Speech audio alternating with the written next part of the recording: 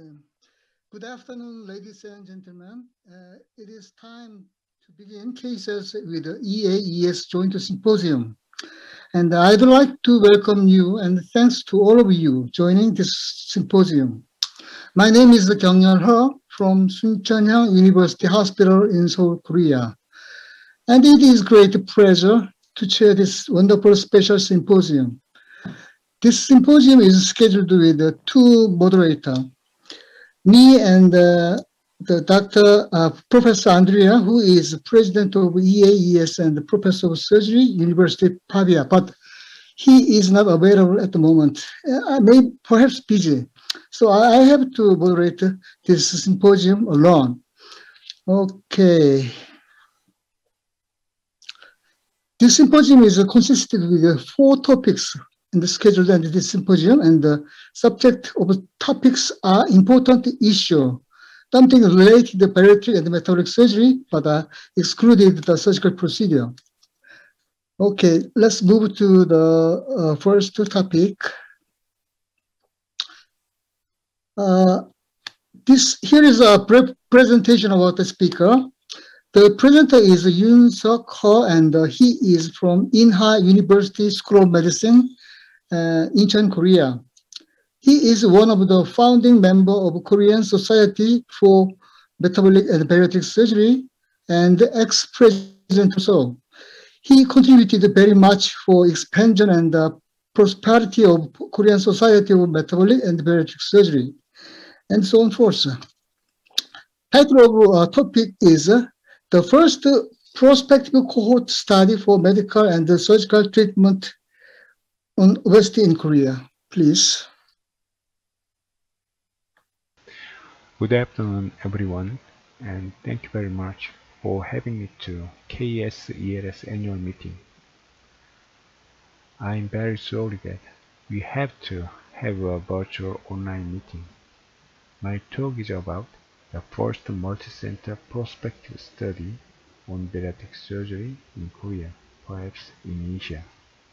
I have no idea if there are some Asian studies in progress at the moment, but in Korea, the KOBESS trial has started. The Korean obesity treatment study, in short, is KOBESS trial. Title of this study is The Efficacy and Safety of Bariatric Surgery for Morbidly Obese Patients in Korea.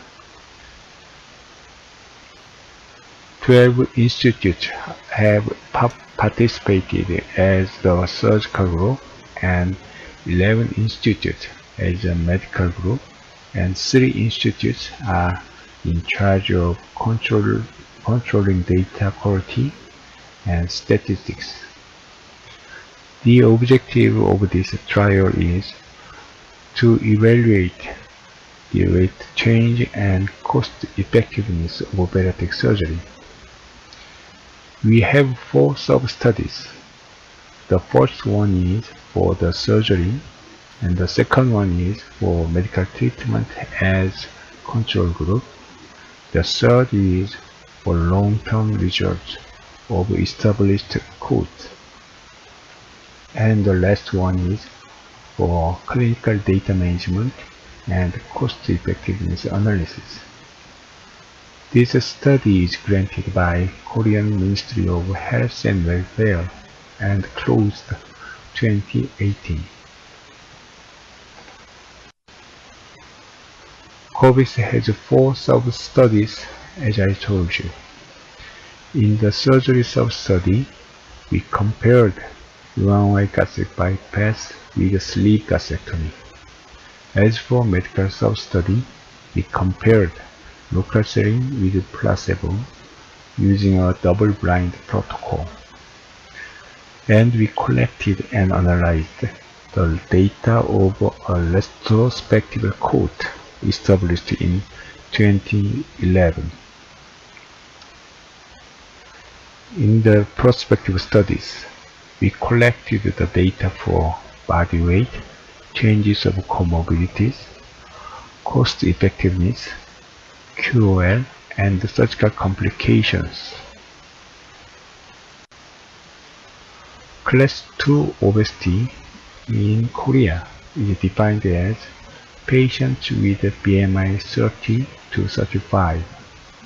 Class 3 obesity patients and Class 2 obesity patients with comorbidities were included. Other criteria were like this. This table is the protocol sheet for surgical group. Laboratory data included routine labs, lipid profile, micronutrients, and some hormones. Upper GI endoscopy, polysomnography, PET-CT, QL survey were performed, and some samples were collected and stored in all patients enrolled in surgical group. Special studies were performed for the patient with each comorbidities. Echocardiography for hypertension, oral glucose tolerance test with a hormone level for type 2 diabetes, 4 questionnaires, EQ5D3 level, EQ5D visual analog scale, IWQL right, OP scale was surveyed, and hospital costs were collected. This is the list of collaborating researchers. I want to take this time to say thank you very much for their contribution. Especially Jaehyun Gang was the sub-PI for the medical treatment group, and Do Jung Park enrolled the most patients for the surgical group. 311 patients were enrolled. Based on inclusion and exclusion criteria, 47 were excluded, and 264 subjects are enrolled finally. 64 patients were allocated to a surgical group, and 200 patients allocated to the medical group. Patients in the surgical group underwent Yoonseok gastric bypass or sleeve gastrectomy based on their personal medical condition, including the risk of gastric cancer, reflux esophagitis, and so on. 43 patients received sleeve gastrectomy and 21 patients Yoonseok gastric bypass.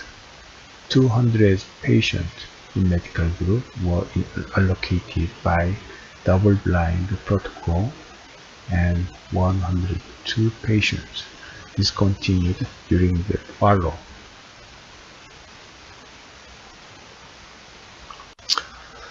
This is a weight loss graph. As you can see, body weight of a medical group was almost unchanged in the local setting group or placebo group. In surgical group, they lost body weight over 25% at 1 year and kept losing body weight. Many studies have reported losing weight is going on till 1.5 years to over 30%. The patients in surgical group lost more weight than medical group and have statistical significance in any time point. But in each group, there was no difference between their methods. This graph shows the weight loss according to the degree of obesity at baseline. We divided each group into 3 subgroups: obesity class 2, obesity class 3, and BMI over 40. There is no difference in each group, although subgroup with BMI 30 to 35 seems to have less weight loss. These are the changes in comorbidities. The data included all patients A1C was significantly higher in surgical group at baseline than medical group, but decreased to normal range. Resting blood glucose level decreased and after 3 months lower than the medical group, even though the level was higher at baseline. As for blood pressure, both systolic and diastolic pressure decreased significantly in surgical group. The lipid profile improved significantly in surgical group. The remission rates for diabetes, hypertension, and dyslipidemia were significantly higher in surgical group. Remission rate for type 2 diabetes was 47.8% in surgical group. It was slightly lower than that of our other reports. All patients were surveyed on 4 kinds of QL questionnaires. Korean versions of these questionnaires were already validated. EQ5D is the tool for general health, and IWQL and OP scale is for the obesity specific tools. At baseline, QL scores for all instruments were poorer in surgical group, but this difference was reversed over time, and all instruments had better QL scores after 2 years, regardless of poorer baseline QL scores. This table presents the result of cost-effectiveness analysis.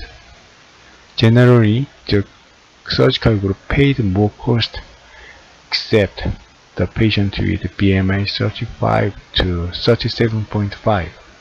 ISO is incremental cost-effectiveness ratio. It means how much to pay the cost for getting ideal health for a year. If the calculated ISO is less than GDP, the tool proves cost-effective. Korean GDP at the time was 32,000 US dollar. Patients who underwent bariatric surgery spent 235 US dollar more and gained 0.348 more of quality adjusted life year or QALY for a lifetime. Bariatric surgery was a cost-effective alternative with an ISO of 674 US dollar QALY to medical treatment. This cost is very small comparing Korean GDP, 32,000 US dollar.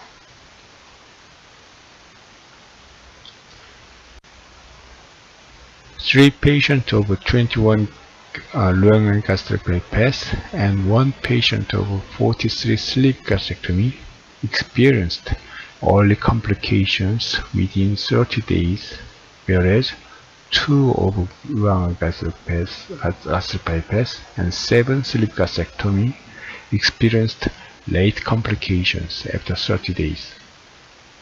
Reflux esophagitis is a major complication of sleeve gastrectomy, as expected.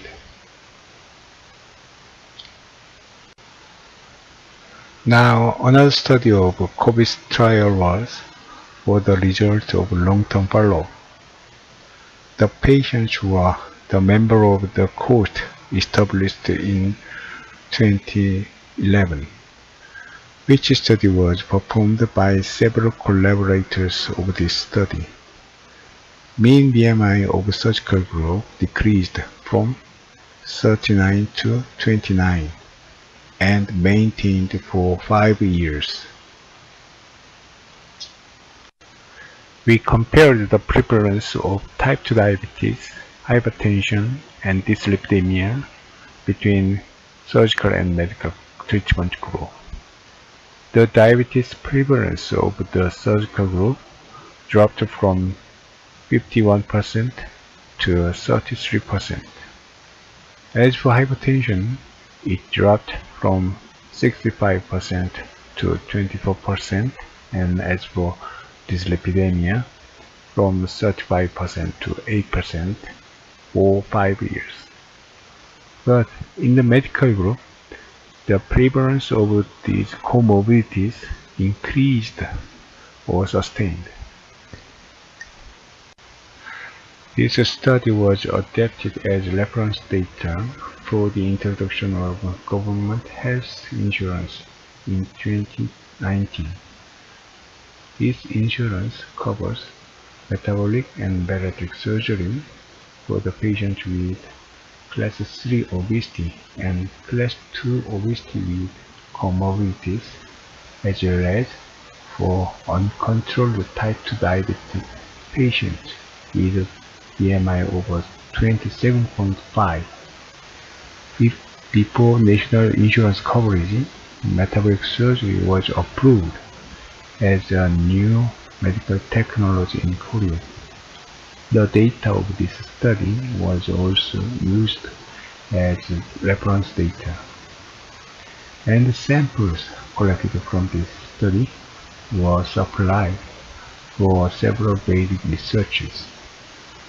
These two impacts have been already published or manuscript is completed. I expect an excellent achievement in the field of microbiome and metabolomics. KOBESS trial was the first prospective study in Korea in many aspects. Some studies in Korea have reported the same subject, but all of them were retrospective or single center studies. And the first long-term report for comparing medical and surgical treatment in Korea.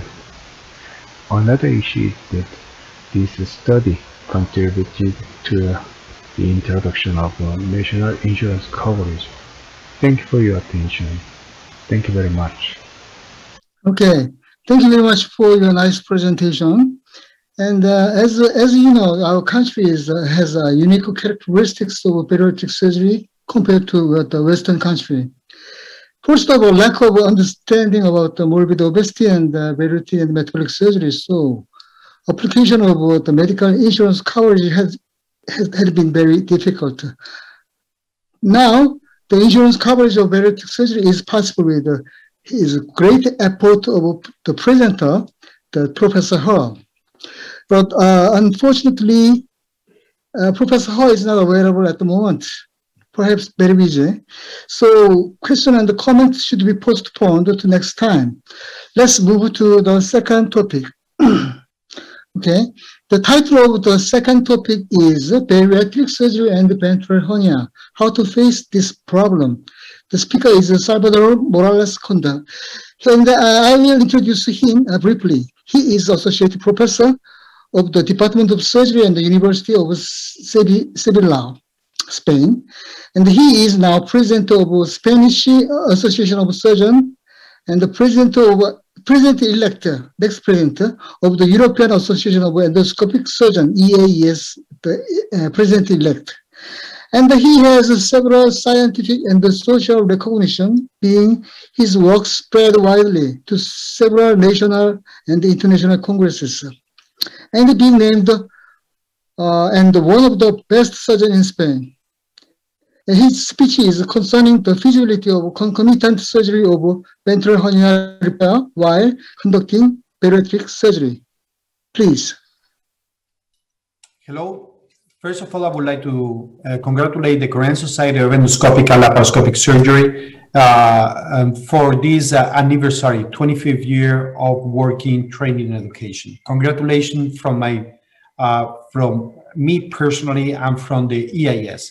And as President-elect of the EAES, I would like to offer this link of collaboration for the future and continue working together for better training and education of surgeons around the world.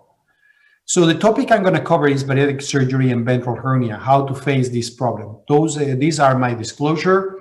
And I would like to start talking about abdominal wall surgery in obese patients. You can see that obesity, it is a problem. It is a problem for ventral hernia since the rate of recurrence is higher in this type of patients.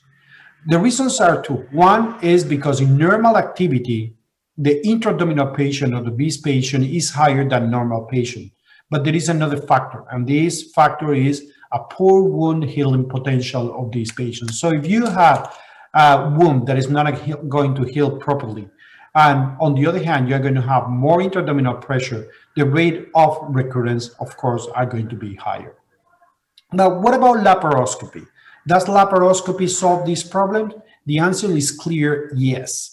There is an important paper published 20 years ago in which they were comparing, depending on the BMI, the results of the laparoscopic approach of a ventral hernia.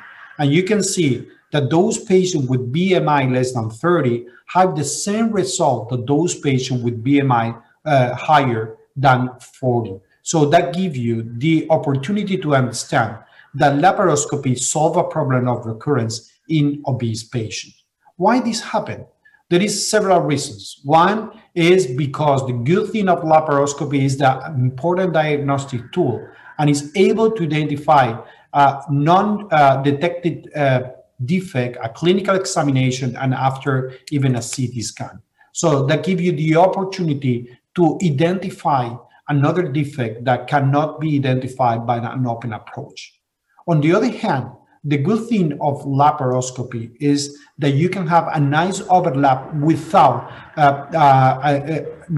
increasing the dissection of the subcutaneous tissue. On the other hand, one of the goals of laparoscopic approach is to cover the whole incision and also to include the rectodiastasis in case of a ventral hernia.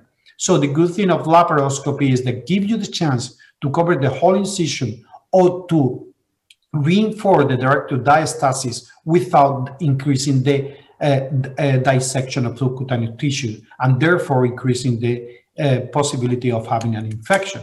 And in fact, this is one of the main factors related to avoid recurrence after laparoscopic approach, is that laparoscopic approach in obese patients reduce the morbidity associated to the wound of obesity, of open approach. And that's easy to understand.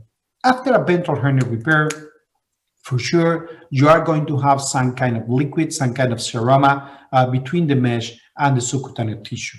It's not the same after an open approach in which the whole incision is going to be in contact with this liquid than after a laparoscopic approach in which this seroma is going to be sterile and the contact of the skin with the subcutaneous tissue is going to be far from this area. So the possibility of having an infection is lower. At the end, all consensus conferences give the same advice. Obesity is one of the main indications of laparoscopic approach of ventral hernia. So what about facing this problem of a ventral hernia in an obese patient with a concomitant bariatric procedure? It is safe. All the literature at the end say the same conclusion. It doesn't matter the result, but it's safe. It's safe to face this problem. But I think that the main answer, that the main question that we need to answer is when to perform both procedures at the same time and how to do it.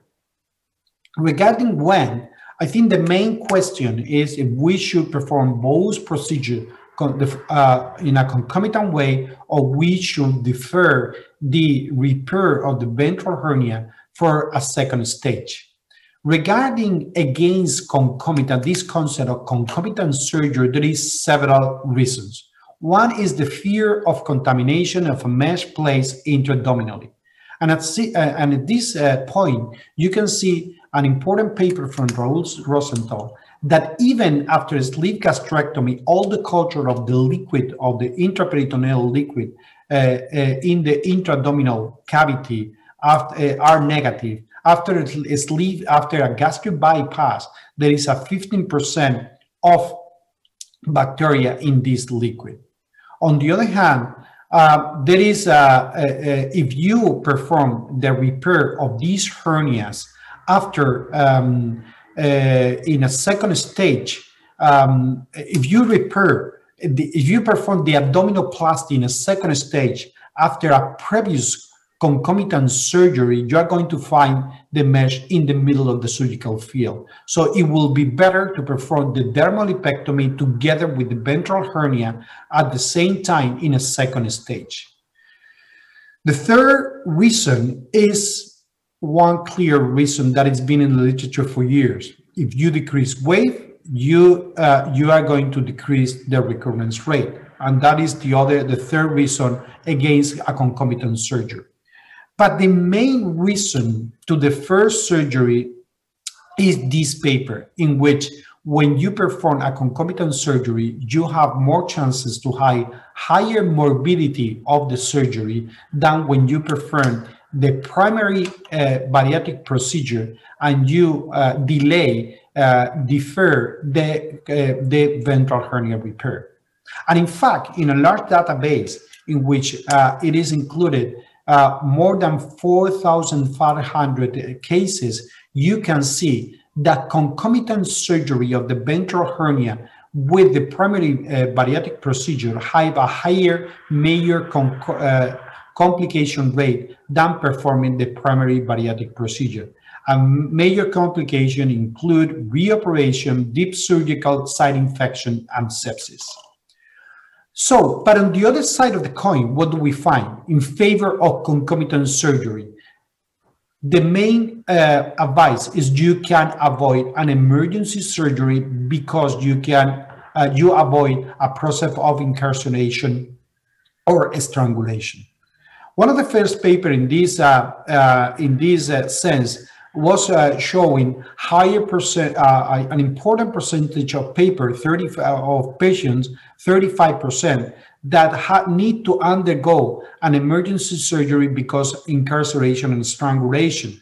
With the proper protocol, you can see, like in the literature, later we have observed a decrease of this possibility for the emergency surgery, 5% in some cases, or even 0% in more recent paper. So at the end, what will be my advice? Concomitant or defer the surgery? I think we need an algorithm, and this algorithm will be based in some factor. For example, the first thing you have to analyze is if you had in front of you a symptomatic hernia or an asymptomatic hernia. If you have a symptomatic hernia, the first question that you need to answer if there is an indication for lap approach of the ventral hernia. And if there is no indication for the lap approach or the laparoscopic approach of the ventral hernia, either you perform both procedures by open, or you do the laparoscopic bariatric procedure and then you open to repair the ventral hernia. But if there is indication for the laparoscopic approach of the ventral hernia, you perform both procedures by laparoscopy. What about if you have an asymptomatic hernia? My advice is you need to perform a CT scan. If there is a bowel incarceration, then you move in this part of the diagram and you continue performing both procedures at the same time. Because when you have the bowel incarcerated and the patient starts decreasing weight, the pulling process of the abdomen will have more chances to have an acute incarceration or strangulation that they will need a surgery. But if you have only omentum incarcerated, my advice will be to perform only the bariatric procedure. So if you have this picture inside, just leave it, don't touch it, continue the bariatric procedure, and don't release the content. You can do the procedure, leaving the omentum inside the sac, and you can perform a sleeve gastrectomy as you see in this video, and because it's important to leave the omentum in place. Why is the reason? Because if you remove the omentum from the hernia, it could happen what happened to this surgeon of my team during one of his first sleep, that he thought it was a good idea to remove the fatty tissue from the omentum from the sac of a primary ventral hernia. And what he ended up was having an acute strangulation because the defect was open and the content went inside and have an acute strangulation. So if you are in this part in which a CT scan give you an idea of a bowel incarceration like this, you should leave it behind and you should go and repair the ventral hernia. Otherwise, you will have a problem of acute strangulation. So we know how to do it. We know when to do a concomitant surgery, when to defer the surgery, and then the question will be how. How to perform the ventral hernia and how to perform the bariatric procedure. Let's start about the ventral hernia. Third question, open of laparoscopic, because this fear that we could have of leaving a mesh intra-abdominally after a bariatric procedure based on this paper from Raoul Rosenthal that I showed you before. So based on this paper, you can see that if you perform both procedures at the same time and you perform the an open approach of the ventral hernia, you have more chance of having recurrence and more chance of having wound-related complications. So the answer is clear. You should go for laparoscopic approach. When you perform laparoscopy, should we avoid mesh and use just direct closure and defer the do a direct closure, or you should use an intra-abdominal mesh? This was a patient that I performed a sleeve gastrectomy. You see that what I did at that time was just to close the defect because I wasn't sure. I didn't want to leave a mesh intra-abdominal, and this is what I did. I placed some suture, I closed the defect, I didn't use of a mesh because I have those fears at the beginning, and I end up the surgery with a sleeve gastrectomy and the closure of this defect. You know what happened? This is what happened. This is the same patient. A year later, the patient came back with the recurrence. You see the stitches open and you see the hole. So I have to gain back and repair the ventral hernia. And this is the trend in the literature. You can see paper like this one from USA, in which there was 22% of recurrence after the defect closure and 0% after the use of a mesh. Similar results. This other paper, 25% recurrence with defect closure, 0% with a mesh, and this other paper, 100% of recurrence after defect closure, even was just one case, and 9% after the use of a mesh. So the answer is clear. Laparoscopy, use a mesh, and then we come to the third question. Should we use, what mesh we should use? There was some trend in the beginning that since we are going to have there was a potential contamination in the abdominal cavity, why shouldn't we use a biological mesh instead of a permanent mesh? But you see that all the paper published in the literature coming from biological mesh, and especially about using laparoscopy with a biological mesh like the LAPSIS trial published this year, you see that the rate of recurrence is higher. And the use of permanent mesh have been tested during ventral hernia repair, even when you have opening of the bowel. It is recommended to close the opening and place the mesh. So why not performing a bariatric procedure and place the mesh? So the answer goes in that direction. And even this systematic review in which they compare simple suture, synthetic mesh, and biological mesh, you see that with no difference in mesh infection rate and no difference in reoperation, the rate of recurrence is lower with the use of synthetic mesh compared with suture, as we saw before, and with biological mesh. So the answer is clear after the literature review and this systematic review. Use a permanent mesh. So we have here the answer of how to do it. Laparoscopy in an IPO mesh and use a permanent mesh. And what about the bariatric procedure? Should we change the bariatric procedure when performing the repair of a ventral hernia? So the first thing we have to analyze if there is a difference in comorbidity when you perform both procedures at the same time and you perform a sleeve or a gastric bypass. So we go back to this paper in which it was shown that there was a higher morbidity when you perform both procedures at the same time. But you see that there is no difference in terms of if you perform a sleeve gastrectomy or a gastric bypass. So that this doesn't change the game. So you can proceed and perform the same procedure that you have in mind from the beginning when you are going to perform a ventral hernia repair. What about if you perform a sleeve gastrectomy? Just go ahead, place your trach a little bit higher. And if you're performing a gastric bypass, the only thing is that you have to leave the omentum incarcerated, open a gap in the omentum, and take the bowel and go over the colon and take it to do the gastrojejunal anastomosis.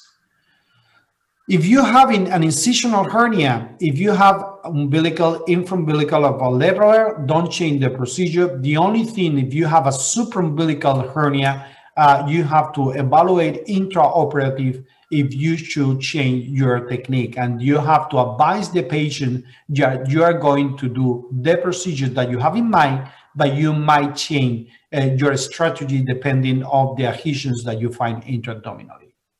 So at the end, you have the answer from all this, all my experience and all the review, but it still is a controversial issue with no consensus. We need a consensus. We need evidence. This is clear because there is no enough evidence. And in the meantime, my advice is do a tailored approach based on the algorithm that I propose. So laparoscopy surgery, similar results when you repair a ventral hernia that in patients with lower BMI. The idea is to defer the surgery, even that concomitant is safe. And if you have a patient asymptomatic with the omentum incarcerated, just leave the omentum in place, and there is no problem when you do concomitant surgery to use a permanent mesh. So thank you very much for the invitation, and I'm open for the Q&A to answer all your the questions that you might have. Thank you very much. Okay, thank you very much for extensive and overall review concerning concomitant surgery of bariatric procedure and abdominal hernia. But it is very difficult to make a decision because the patient is very unique, has unique characteristics, individuality of ventral hernia. I think almost every ventral hernia has its own advantage or disadvantages. So I don't know. Still, I don't know what is the best way to treat the patient has both diseases. By the way, I saw the interesting paper of the same, just like you. And the paper saying that the surgical technique is rather important than the patient's status to conduct a simultaneous operation. So to speak, regardless of patient status, it may be possible to conduct simultaneously if we can complete the procedure without using any artificial mesh. So what do you think about this? Well, what I think is, of course, that you have to individualize your decision. Mm-hmm. Individualize your decision means that you don't have a ventral hernia and an obese patient. You have a patient with two problems, obesity and a ventral hernia. And you have to adapt. You have to have previous and a strategy. And what I explained in my presentation was the strategy that you have to have in mind to face the patient. So with this strategy, then you start facing the patient and start deciding, depending on the patient characteristic, the type of ventral hernia, and of course, every single patient is totally different. In my opinion, what I think is this: with this strategy, I will say that in 90% of the patients that have ventral hernia and a bariatric procedure to be done, we don't operate concomitant the ventral hernia. This is the goal that we have in mind, because I prefer to defer the surgery and to operate with a plastic surgeon and perform the dermalipectomy and the ventral hernia 1 year later. Okay, thank you so much for your nice presentation and lecture. Thank you. Thank you. It's a pleasure. Thank you for the invitation. Okay. There is no question and comment in the audience. So we have to move to the next topic. The third topic is mediastinal migration after sleeve gastrectomy. On the estimated problem, the speaker is Professor Catalin Copaescu. I'd like to introduce the speaker briefly. He is head of surgery department, director of Bariatric Center of Excellence and the Ponderas Academic Hospital, Bucharest, Romania. And he is a pioneer and developed metabolic surgery, including many fields of laparoscopic general surgery in Romania. He has several scientific and social recognition, and being his work awarded in the several international congresses and being named one of the best surgeons in Europe. Okay, so Dr. Catalin, please.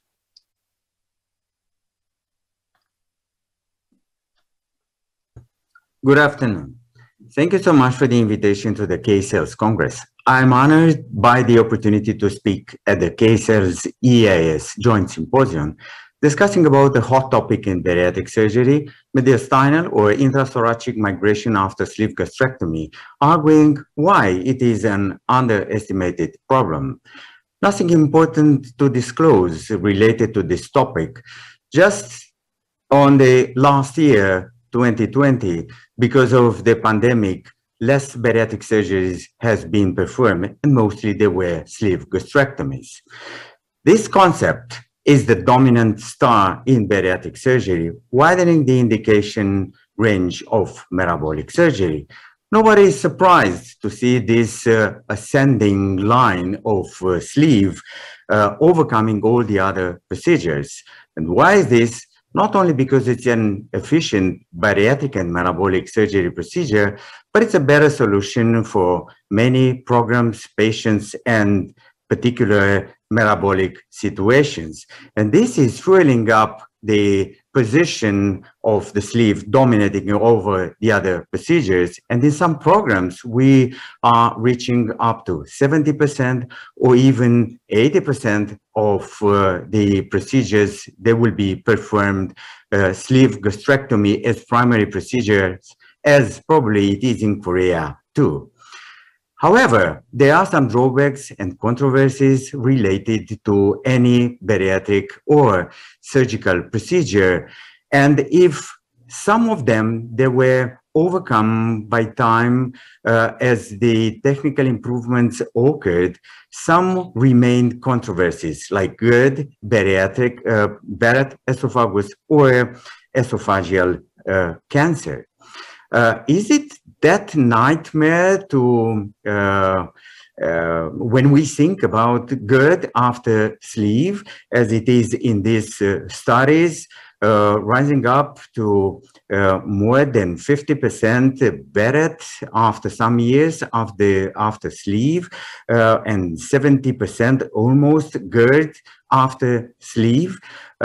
Is it to be worried about that cancer is going to come in these patients, or some other studies are which are demonstrating the positive effect of sleeve on the GERD are right in this respect, arguing that reducing intra-abdominal pressure after weight loss or reducing the acid production and accelerating the gastric emptying, moreover, performing a hiatal hernia repair concomitant with the sleeve may improve the GERD outcomes.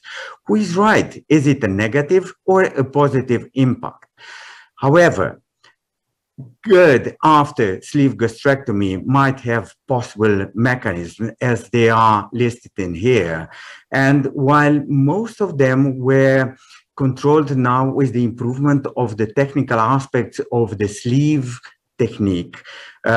Some are still on controversies, and these are hiatal hernias and intrathoracic migration of the sleeve.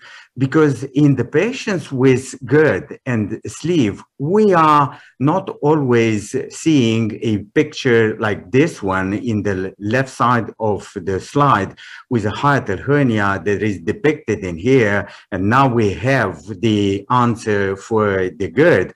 But in most of the cases, we see only an intrathoracic migration of the gastric tube, which is the presence of the upper part of the sleeve into the chest.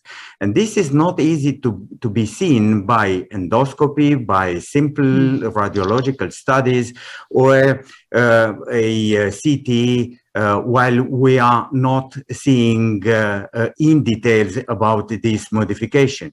And this intrathoracic migration has been described almost 10 years ago, and it is still underestimated. These are very nice results of a study recently published in IRCAD, demonstrated with dynamic MRI that after the sleeve, the studies were performed before and after the surgery, that after the sleeve, there are modifications very important that might explain the causes of gastroesophageal reflux after gastric sleeve in reducing the intra-abdominal length of the esophagus and increasing the angle, the insertion angle of the esophagus from 35 to 51 grades, and enlarging the opening diameter of the esophagus. And this is exactly to translate that the LES and the GE junction are progressively going up, which is intrathoracic migration of the sleeve. Which are the possible causes of the sleeve, of the migration of the sleeve into the chest?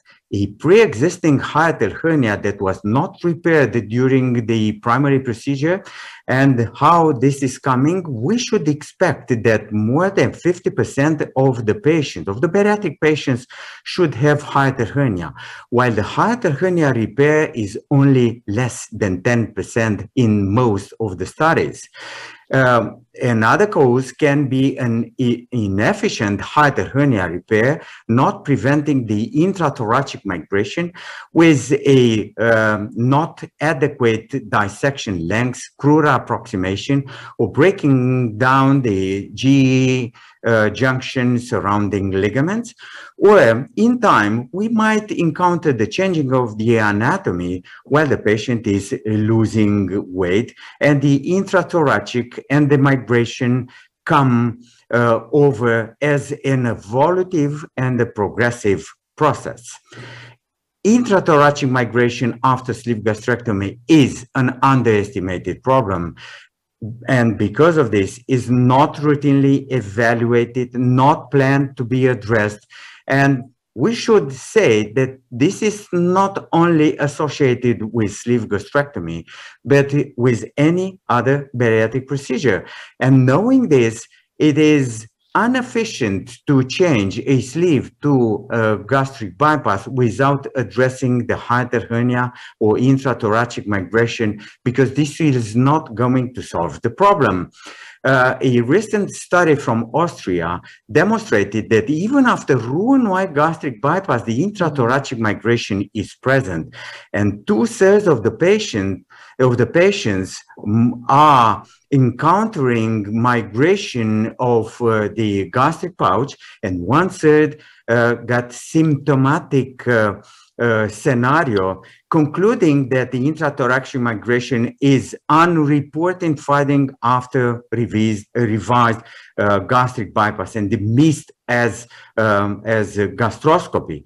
And this is another study arguing that Roux-en-Y gastric bypass associated with the best anti-reflux operation, might have 7 years after the Roux-en-Y gastric bypass an associated of at least half of the operated patients requiring continuous anti-reflux medication, which means that the treatment efficacy of the gastric bypass on reflux symptoms might be overestimated. And why is this? Because there is an intrathoracic migration. In gastric sleeve, the migration incidence is pretty high. I mean, in the symptomatic good population can be more than 60%. In the general sleeve population, it's difficult to evaluate as we are not addressing this issue. In our study, I will come over about more than 50% of the patients might encounter the migration of the upper sleeve if we do not prevent this.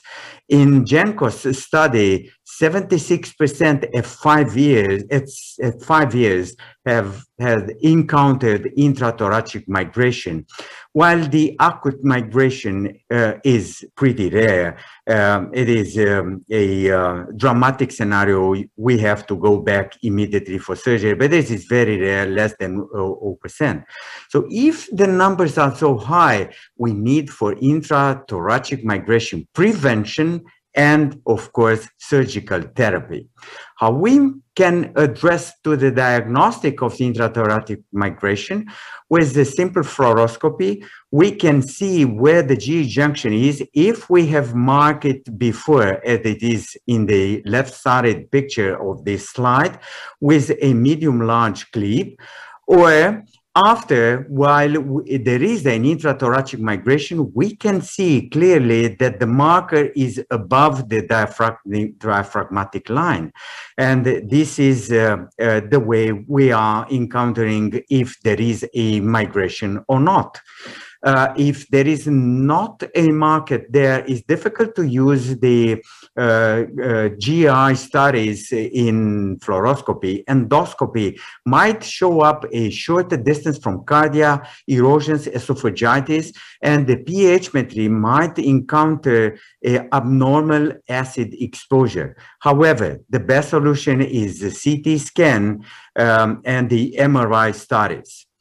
In order to prevent the intrathoracic migration after sleeve, we should carefully rule out and proper fix the hiatal hernia, knowing that hiatal hernia might be missed during the preoperative workup, during the surgery, if we are not dissecting properly the GE junction, and if we are leaving a too large hiatus.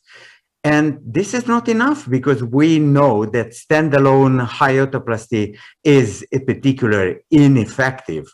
So we need to do something more because the frequent scenario is after the hiatal hernia is repaired, is complete, the migration is facilitated because of the lifting up of the GE junction while the diaphragm is moving down after the CO2 insufflation, as it is demonstrated is in this drawing, and this is happening immediately after the surgery. So we need to go to fixate somehow the gastric tube into the abdominal structures, to the pancreatic fascia, do any cardiopexy or esophagopexy, do a ligamentum teres augmentation or fixating to the omentum. This is an example of the fixation to the pre-aortic fascia. This is the fixation to the pre-pancreatic fascia, which is keeping down the gastric tube into the abdomen by fixating to a something that is solid and not moving during the surgery. This is the recreating of phrenoesophageal membrane. In our opinion, the best and the most efficient method to keep the inferior esophagus into the abdomen and prevent the reflux and the migration that is immediately after the hiatal hernia repair. Or we can add a fund application with the sleeve, like an N sleeve, D sleeve, or R sleeve. These are rarely performed, but can be an issue. However, using the ligamentum teres, the classical Narbona-Arnau procedure to keep the GE junction into the abdomen, it is rarely used as a primary procedure. But if we are thinking not to prevention, but to the surgical treatment of the intrathoracic migration, and we would like to maintain the sleeve gastrectomy and not changing to another one like a Roux-en-Y gastric bypass, we can use any kind of PECs that were previously presented with the ligamentum teres hooking down of the GE junction, as it is nicely presented in this slide. Or if we would like to convert Roux-en-Y gastric bypass as the surgical treatment for intrathoracic migration, after the performance of the Roux-en-Y gastric bypass, we should also use a esophagopexy or a hooking down with Narbona-Arnau to prevent the migration that might occur also after the Roux-en-Y gastric bypass. In order to conclude, I would like to underline that intrathoracic migration has a high incidence, and this situation is expected to be very high after sleeve gastrectomy, but not only, even after other bariatric and metabolic procedures. The sleeve concept might not be the cause of GERD, but the intrathoracic migration and hiatal hernia might be. The hiatal hernia repair and intrathoracic migration prevention should be always considered, and surgery might be necessary to control the GERD after sleeve gastrectomy while addressing always the hiatal hernia and the intrathoracic migration. Thank you so much. Okay, it's a very much instructive lecture. I agree with you that it's very important issue, but easily overlooked. And I think according to your presentation, the fixation of the stomach or something to the intra-abdominal cavity is routine is a recommendation, your recommendation? Routinely perform a fixation. Yeah, I think there is a tendency to go up into the chest that should be aware about, and we need to think about a way to keep the stomach into the abdomen. The original ligaments that we are taking down, the gastrocolic ligament, the gastrolienal ligament, all the structures that we are dividing when we create the long gastric tube, are not available to keep the stomach into the abdomen. And if we are repairing the hiatal hernia, we are cutting the phrenoesophageal membrane. We do a very nice approximation of the crura, but we have no membrane to keep the lower esophageal sphincter under the positive pressure of the abdomen.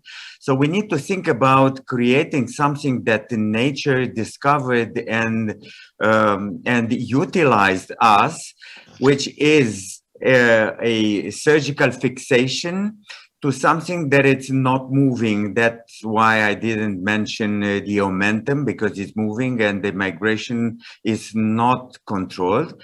The prepancreatic fascia, the esophagopexy, anything that might be, including the teres ligamentum, in order to be sure that the migration is not a free-to-go process. We noticed by using the clips that I demonstrated in the presentation, there are now more than 4,000 cases we were following over the last 6 years, that immediately after the surgery, the clips are up into the chest. So we said we need to do something.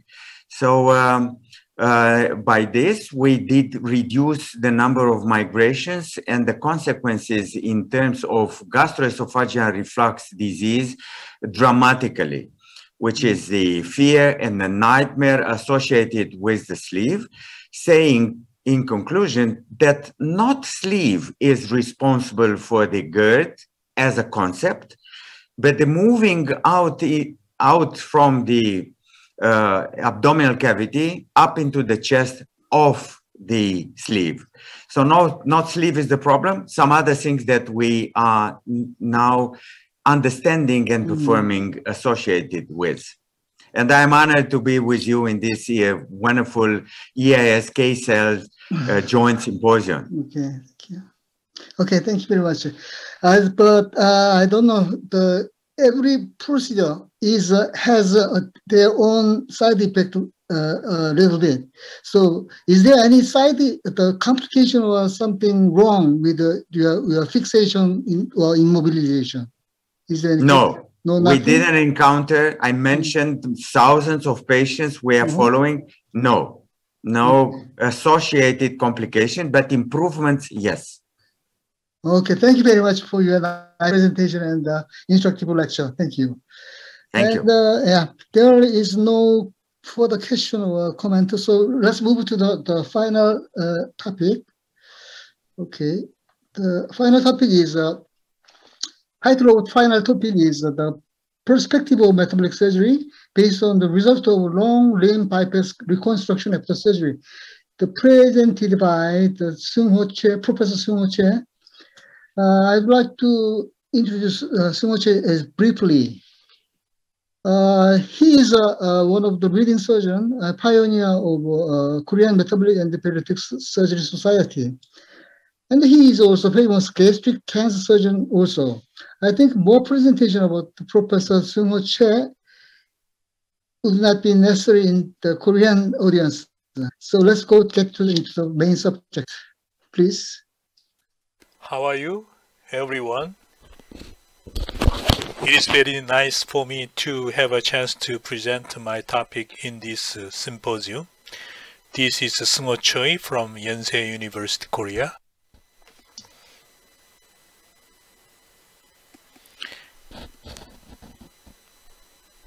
I have nothing to disclose in this presentation.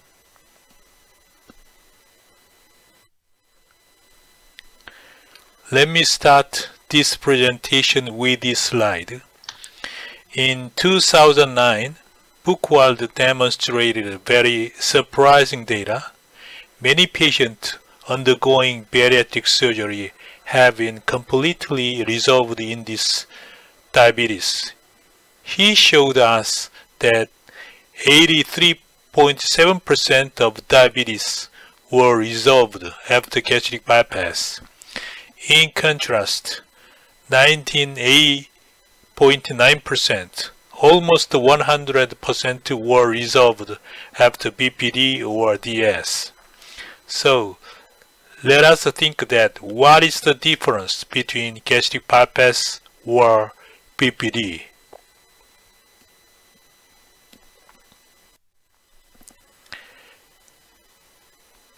The size of a pouch is bigger in BPD.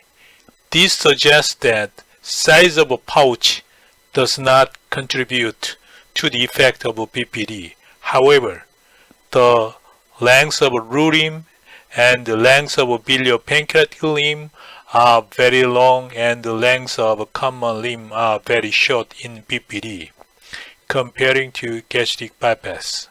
So, we can assume that different lengths of root limb, biliopancreatic limb, or common limb of BPD contribute the great effect on diabetes. But problem of BPD is severe malabsorption and or nutritional deficiency. This fact led us to find a good window, in other words, optimal length of each limb, which is very effective on diabetes and minimal malabsorption or nutritional deficiency.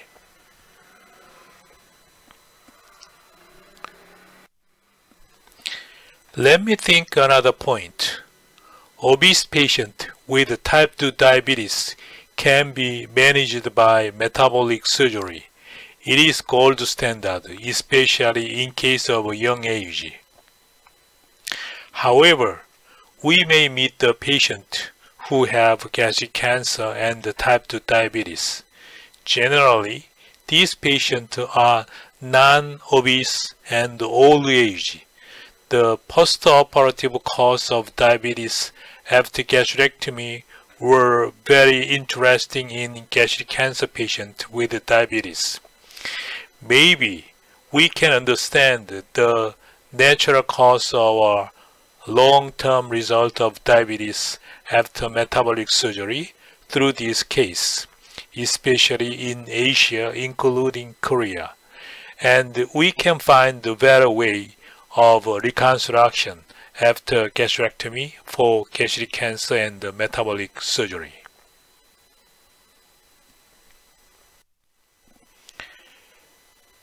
Between the 1950s and the 1970s, it was reported that diabetes improved or resolved after gastrectomy in patients with gastric cancer and diabetes in the West.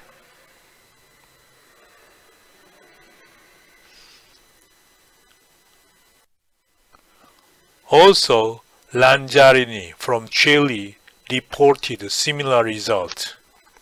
He demonstrated that diabetes was completely resolved in 65% after gastrectomy in patients with gastric cancer or peptic ulcer at a BMI of 35 or below.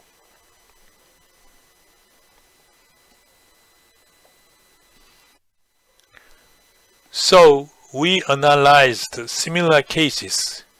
Mean follow-up period was almost 3 years, and the number of patients who was involved in this study was 403. However, percent of resolution was 14.4%, and in subtotal cases it was 10.8%.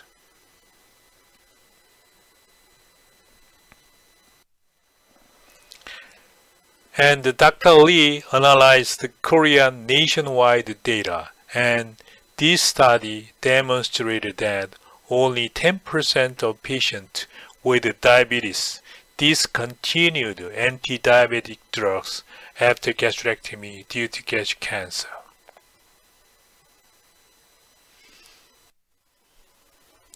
We reviewed the retrospective observational study, and they showed similar results. Overall remission rate is not high.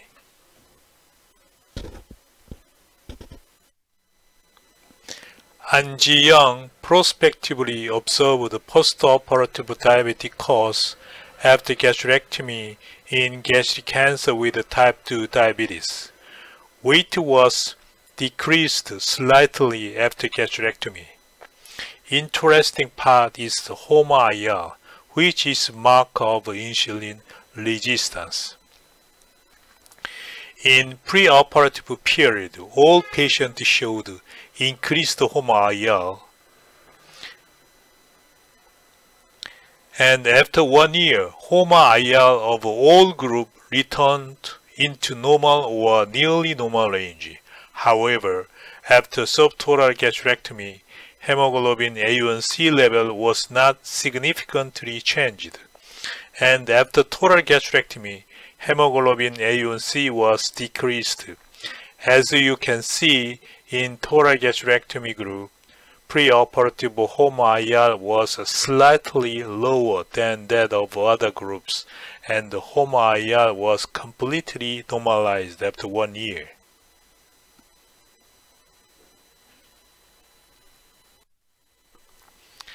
As you know, the pathophysiology of type 2 diabetes is not fully clarified, but diabetes consists of 2 factors, which are insulin resistance and the pancreatic beta cell function. And in obesity-related diabetes, insulin resistance is main factor, and this insulin resistance induce finally failure of pancreatic beta cell compensation, result is type 2 diabetes.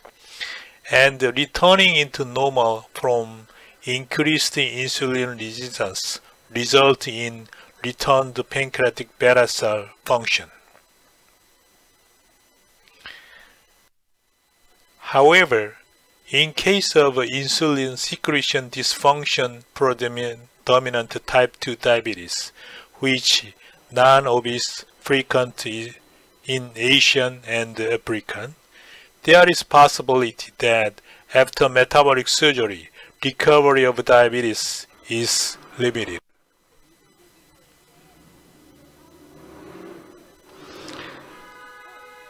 Again, let me compare the Chile data and the Korean data. In Nanjarini data, preoperative BMI was almost 30, and in Korean data, BMI was around 25. So in both cases, insulin resistance is increased, but in Korean case, which is non-obese, there is a high possibility that pancreas beta cell function is deteriorated in preoperative period.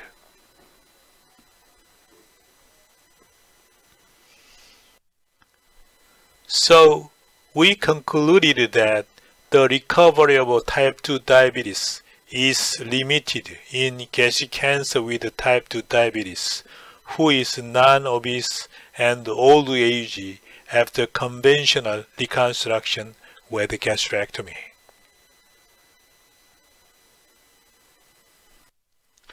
So next question is that, does modification of reconstruction method improve the diabetes cause after gastrectomy? Again, let us remember BPD, which is very long biliopancreatic and rurim, and they showed high instance of severe malabsorption, and in Asian people who have carbohydrate-rich food, it is very risky for protein deficiency.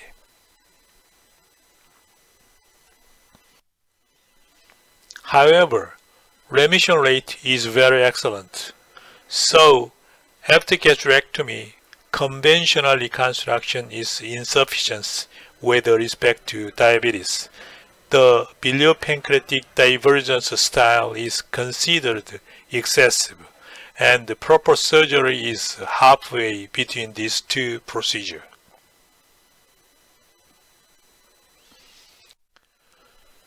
So we tested the effect of a long limb on diabetic cause. It was prospective pilot study.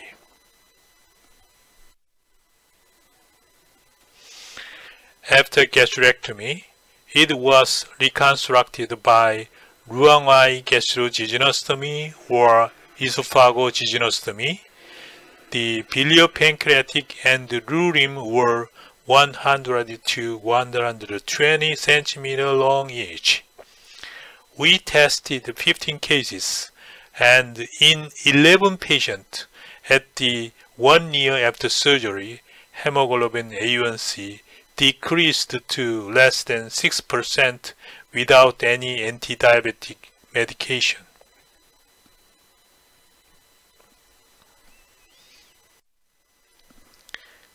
We calculated insulin resistance and pancreatic beta cell function in this good responder.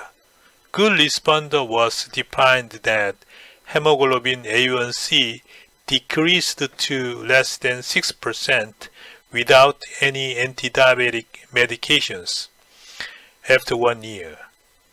Good responder was 11 patients. HOMA beta is a marker of pancreatic beta cell function, and this HOMA beta is improved after surgery in good responder group.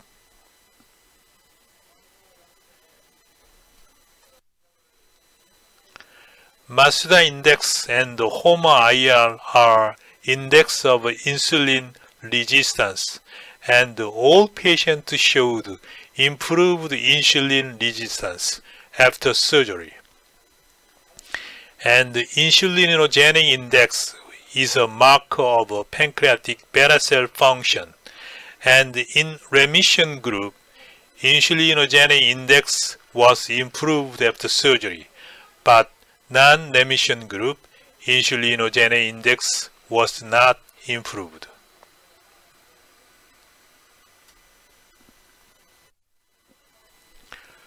Recently, we analyzed multi-center results of long limb bypass after gastrectomy in patients with gastric cancer and type 2 diabetes. This study is retrospective, observational, and the control group was conventional below 2. And in this study, preoperative clinical data showed no significant differences in sex, age, diabetes duration, diabetes control, BMI, hemoglobin A1C level, or fasting blood sugar level between the two groups.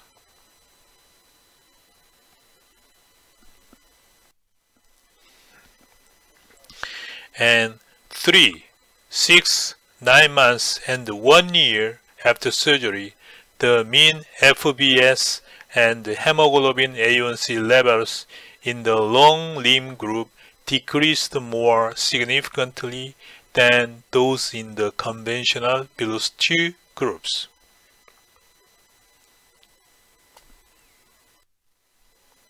However, nutritional profiles such as hemoglobin A1C level, BMI reduction, and albumin level were not significantly different between the two groups.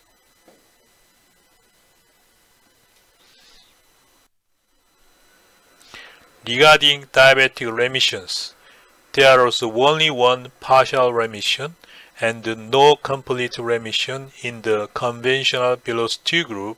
However, in the long limb group, 4 patients, 3.1%, had a partial remission, and 11 patients, 8.5%, had a complete remission. Diabetes control improvement was significantly different between two groups as measured by glycemic control outcomes as 1 year after surgery. As you can see, the rate to remission is not high, even though in case of long limb reconstruction. However, in old diabetic patients, drug-induced hypoglycemic event, which is very critical and lethal, so many old diabetic patients are uncontrolled. So, well-controlled diabetes is another target for old age diabetes. Of course, this study design is not perfect, and it is retrospective, but the result of this study suggests that increased length of limb and or biliopancreatic limb might improve the postoperative diabetic course in old and non-obese patients. And another suggestion is that the effect of long limb on diabetes is not strongly perfect. This is conclusion. Korean old non-obese patients with type 2 diabetes showed limited improvement of diabetes after gastrectomy. This implies that metabolic surgery should be cautious for patients with old non-obese patients with type 2 diabetes. And for reconstruction after gastrectomy, long limb can be considered even though we need prospective study.